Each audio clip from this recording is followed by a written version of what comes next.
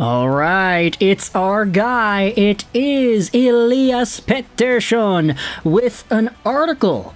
Okay, he didn't write the article himself, but it's an interview done with Elias Pettersson here in Sweden.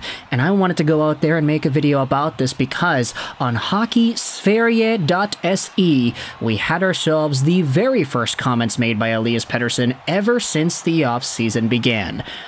You know, it's kind of uncharted territory, I'd say, to go out there this far into the off-season and actually get some comments made from folks that are on relevant hockey teams.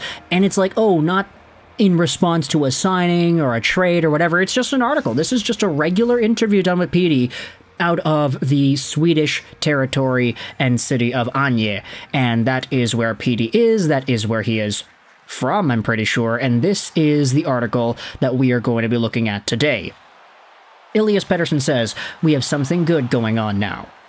This is from Saturday, and it was written and published by Simon Fire, or Fire? I'm not too sure how that's pronounced there, but this article was actually in Swedish. I translated it into English via the Google machine. I'll leave a link in the description if you want to go ahead and read it yourself, but of course, you're gonna have to translate it too if you want to get some of the info here. Despite Elias Pettersson playing injured, he took Vancouver to a first. That is probably not the word that I think should be used, but I'll just infer with a different word. He took Vancouver to their first playoff game since 2020. At home in Anye, I think that's how you pronounce it. If not, then I apologize.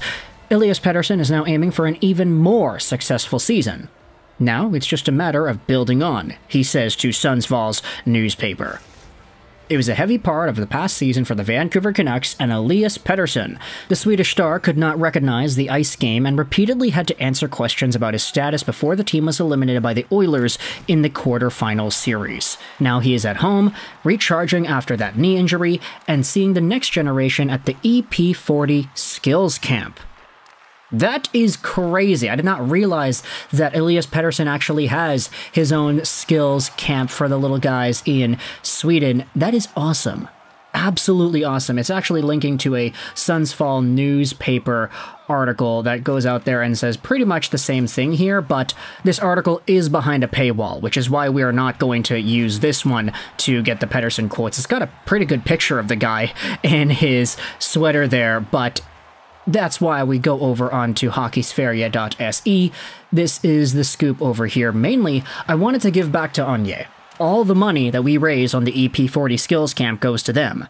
But then I want to offer kids to come here and teach them. Things that we have to teach here, they're things that I've practiced every summer, he says in a longer interview with Sundsvall's newspaper.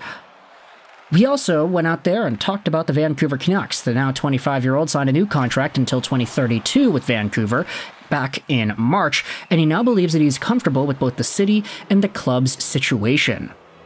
Life in Vancouver is great. We have something good going on now. We have very good players, good coaches, and ever since our new GM Patrick Allvin and president Jim Rutherford came, the club has been turned upside down for the better.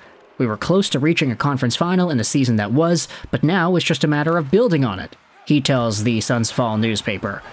And maybe there will also be future reinforcements from those in, I'm not going to try to pronounce that, in Anye. There are many who look good, I think. Everyone eats and everyone listens. It's the first time I get to act as a coach, if you can say so. I thought it'd be hard, but I think it's been great fun, says EP40. So, with this in mind, we have ourselves Elias Pettersson and his off-season plans. He's not going out there and stressing about a contract. Nah. He's already signed the deal. He's gotten it done. He's back in Vancouver for the next 8 years. But while he's chilling out in the off-season, he's going to be helping out the local communities. He is donating the extra money that they get out of this hockey camp into the city of Anye, and he's helping out the kids, teaching them some skills that he has learned as a hockey player turned professional turned Vancouver superstar. It's also good to hear him speak out about the expectations and what exactly it is Vancouver might have in store for their team next season and beyond, trying to build off of that second-round appearance and inevitable defeat at the hands of the Edmonton Oilers. I mean, you think about some of the other comments that were made about that appearance and the expectations. When Patrick Allvin had to do that post-season press conference, Speaking to the media after the team found themselves in a Game 7, 1 game away from making the 3rd round, Allvin was like, hey, I'm disappointed to be here. I'm disappointed that we got eliminated so early. Like, this is a guy with him and Rutherford at the helm. They are so used to just dominating playoff series and winning back-to-back Stanley Cups and being in an uber competitive position every single year, that the first time that Vancouver finds themselves in that sort of territory and they lose after they blow a 3-2 lead, totally no-show Game 6, and then don't show up in Game 7 till the very end, the fact that the Vancouver Canucks ended off their series and their season like that, it's kind of telling when Allvin says, yeah, I'm disappointed to be here in front of you today, like I thought we'd be able to go further. It just indicates how deep the expectations are running with this squad. Not even just with the management, but with the players themselves. And for Elias Pettersson, he's going out there and saying, yeah, we gotta build on that.